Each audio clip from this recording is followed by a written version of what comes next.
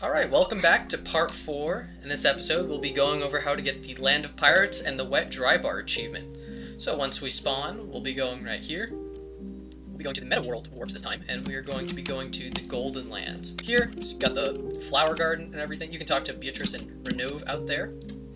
You can also see Gap out here as well. And straight past the entrance was right there, remember? Come over here, we see a blue flower, and we're going to warp to it. And this one has the Land of Pirates award. And you can actually see people up there, you can climb up to them and talk to them. There's another character you can talk to. Just pretty cool. This is the Land of Pirates. Once we've warped back from the Golden Land, we'll be going right here to Burn Lando's room. Just pretty cool area. You can talk to Burn about being a melee player. Kind of interesting. Go in the pool, and it's like, oh, we just got the tiles redone. You go up down this hole, through here, and you see Lion and Williard, and you get the Wet Dry Bar achievement.